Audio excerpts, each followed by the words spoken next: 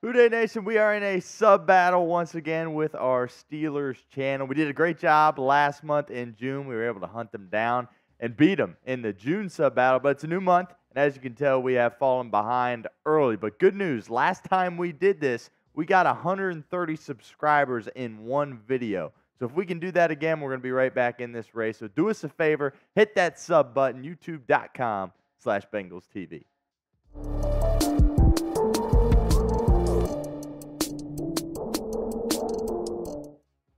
Bengals fans, what's going on? Stone Shields on hand once again for another edition of Bengals Breakdown, and it is official. I am now the full-time host of Bengals Breakdown, so super excited to be on this journey with you all. And without further ado, let's get it going on today's show. So Joe Burrow the other day talked with some folks over at Complex Sports, and anytime Joe Burrow talks, we also talk, and we got to dive into what exactly he said. So he was kind of looking at, obviously his injury history and kind of the outlook for the 2024 season. So let's take a look at what Burrow said.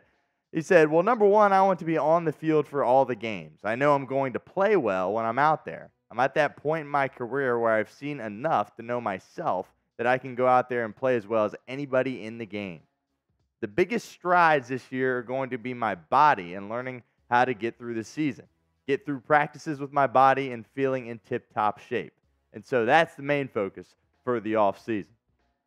All right, so obviously it's been well documented, Joe Burrow and his injury history, taking a look here at all the injuries he has suffered in his short NFL career. But look, it could be a lot worse, right? Number one, the team could just not be any good, and you'd be looking at a team that would go out on the football field and just didn't really have a chance. But with the Bengals, you always feel like you have a chance when he's out there. Everyone's just kind of holding their collective breath when he takes the field because at this point, it looks like he is prone to injuries. Taking a look at some of the things he's done. And obviously, the 2 years that he played the entire season, outstanding years for the Cincinnati Bengals, going to a Super Bowl and going to an AFC Championship game. Now, here's some of the numbers through Joe Burrow's career, but really, it's not the numbers that get me fired up, right? It's not the numbers that make him great. The things that make Joe Burrow so great are what he's able to do on third down, what he's able to do on fourth down, all right? What he's able to do in the fourth quarter in overtime when the game is on the line. That's what sets him apart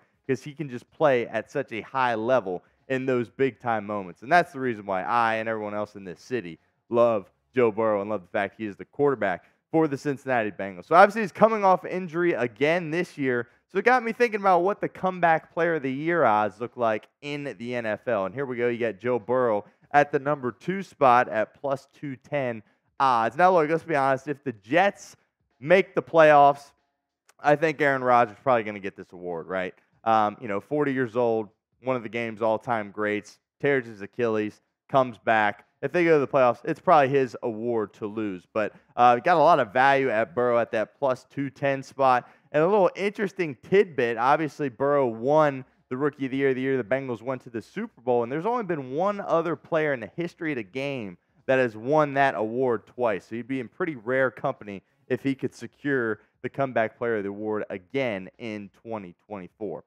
So your chance to get interactive in the comments with the pinned comment of today's video. Do you think Joe Burrow will win the comeback player of the year award? Type Y for yes, type N for no. If that ad comes here on YouTube, that's fine. Take advantage of it and go vote on the pinned comment down below. All right, moving on here. So Bleacher Report listed 10 free agents who could still help teams and suggested Carl Lawson to Cincinnati. You might be thinking, oh, Carl Lawson, that sounds familiar. Well, of course, he spent his first 4 years of his NFL career with the Cincinnati Bengals and had a pretty solid run. There were talks about potentially getting him a long-term contract. Didn't happen. He went through with free agency and became a New York Jet. But here's exactly what Bleacher Report had to say on Carl Lawson. They said Carl Lawson should be available at a cap-friendly price point after barely seeing the field with the New York Jets in 2023. After missing the 2021 season with a torn Achilles and then rebounding in 2022, Lawson played only 24% of the Jets' defensive snaps in the 6 games in which he appeared last season. A return to the Cincinnati Bengals, who originally drafted Lawson with a 4th-round pick in 2017, would be logical. The Bengals have one standout edge rusher in Trey Hendrickson, but no one else on the roster had more than 6 sacks last season. Look, good, cheap pass rushers are hard to find, right? When you look at the positions that are getting paid the most in the NFL these days, it's quarterback, receiver, and edge rusher. So if you can find one that's good and that's cheap, you're in a good spot. But the question is, do you think Carl Lawson is still a good edge rusher? And also another question I have is, how do you think he would feel as a backup? Because this is a guy that went on record saying, I'm a football player, not a cheerleader. All right, so there could be some issues there if he wasn't out on the field all the time if he were to come back to the Cincinnati Bengals. And I can tell you that he probably wouldn't be on the field that much, and it certainly would be a reserve role because the guys ahead of him are so good, and Trey Hendrickson and Sam Hubbard. And what's ironic is when the Bengals let Lawson go and explore free agency a couple of years ago, that's the year they brought in Trey Hendrickson. So obviously that has been a complete and utter home run for the Cincinnati Bengals, and he has really manned that position over the past few years. But taking a look at some of Carl Lawson's numbers over the past few years, like we talked about, really didn't do much last year, did not get much playing time at all. Had a really good 2022 year, which certainly gives you a sign or an indication that he could perhaps still play. I believe he's only 29 years of age, so he's still got some time left in the league for sure, but had that major injury that cost him his entire 2021 season. And then before that, you remember him working out his rookie contract with the Cincinnati Bengals the first 4 years of his career. So once again, your chance to get interactive in the comments. Would you sign Carl Lawson? Type S if you would sign him, or type P if you would pass on signing him. I personally would pass on signing Carl Lawson. A couple of reasons why. I think letting him go in free agency worked out the last time, right? You got Trey Hendrickson. Carl Lawson went on to play for the New York Jets, and it really hasn't panned out for him. Obviously, he's gotten injured, and that's unfortunate. But really, you did the right thing several years ago when you let him go and got Trey Hendrickson. And also, it's way too early to bail on Myles Murphy, right? I've gotten some criticism on how I've talked about Myles Murphy. Look, I understand he wasn't brought in to play immediately, right? I get that.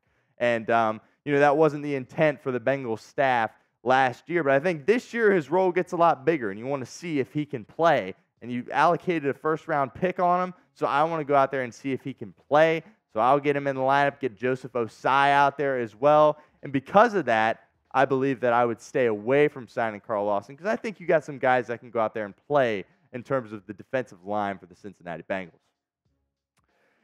Give a little quick shout out to our friends at Fanatics. Amarius Mims jerseys are available now. Get you your Amarius Mims jerseys over at chatsports.com/Amarius Mims. That link will be in the comments and the description of today's video, so make sure you check out those Amarius Mims jerseys and get you some swag to get ready for the 2024 NFL season.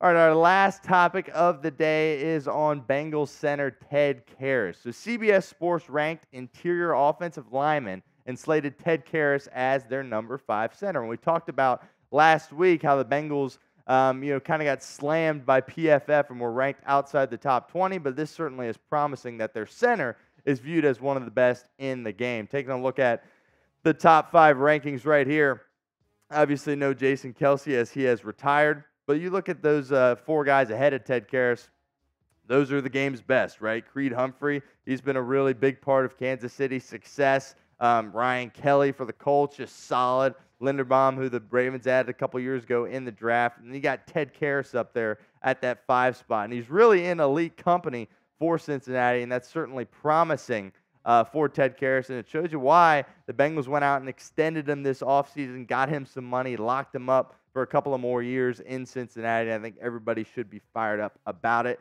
Obviously, the offensive line has gotten some hate, as they should, right? They haven't played up to standards. The front office allocated resources towards that room, and it really hasn't panned out. Things have not gotten better for Cincinnati, but this year is certainly going to be Joe Burrow's best offensive line that he's ever had in his career. And I think that starts and ends right there with the guy in the middle, Ted Karras.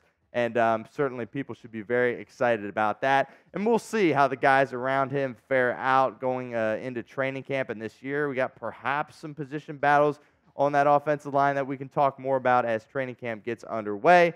but certainly feel very comfortable with Ted Karras manning that spot, as CBS Sports has him as a top 5 center in the game. I want to remind everyone before we get out of here to subscribe to our channel. We talked to you about that Steelers channel sub battle that we got going on. So we want to take those Steelers down. And more importantly than anything, we just want to expand our channel here as we get closer to training camp and then closer to the preseason, then closer to the regular season. So make sure you hit that sub button so you get all the best Bengals coverage here at Chat Sports. That is youtube.com/BengalsTV.